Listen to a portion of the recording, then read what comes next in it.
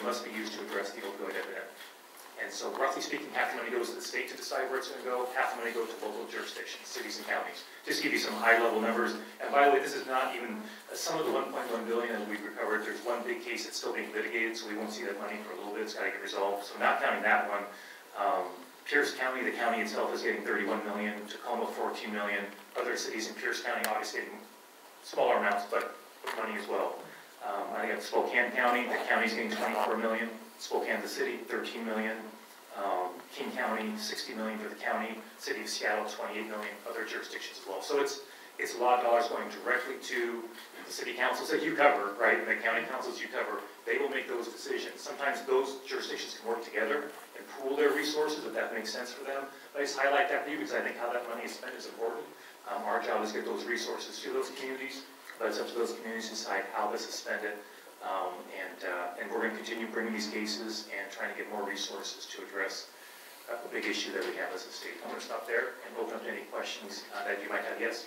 Keith Shipman with Washington State Association of Broadcasters. We have some 20 broadcast executives from across the state joining us today. Thank you for the B&O tax relief for newspapers. We're concerned that broadcasters weren't included in that package, and can we respectfully ask, why not? We're facing the same challenges.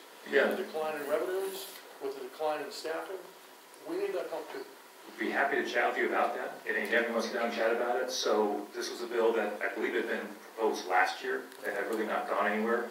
And so we picked up that bill to move it essentially. So that was the vehicle that we were working off of.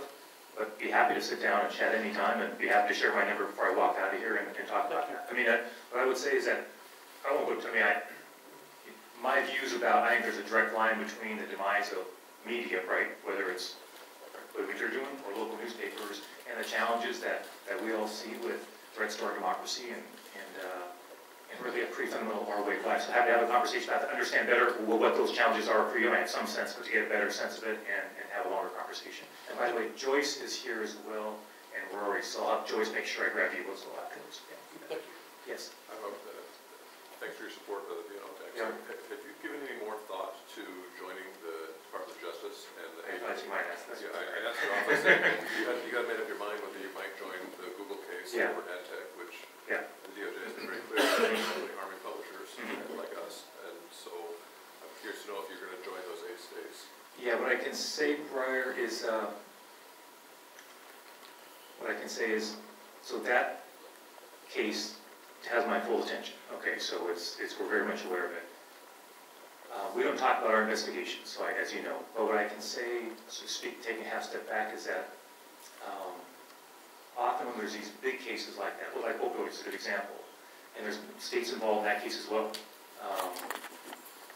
One thing I spend time thinking about is whether it makes the most sense for Washington to join a case like that, or let's say opioids case, or to do something on our own.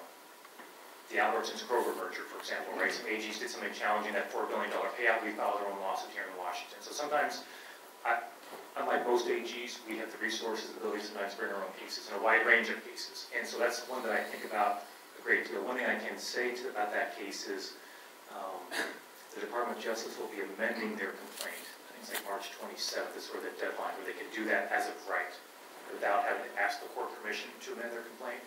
And that's a logical point by which the Department of Justice could add states who, for whatever reason, weren't ready to decide right at that moment in time and could be added to the complaint.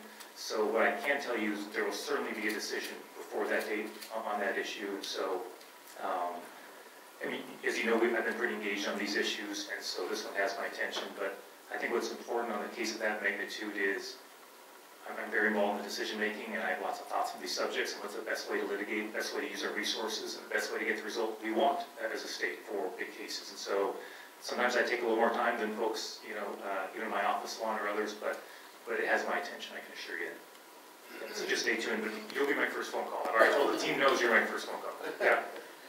What was the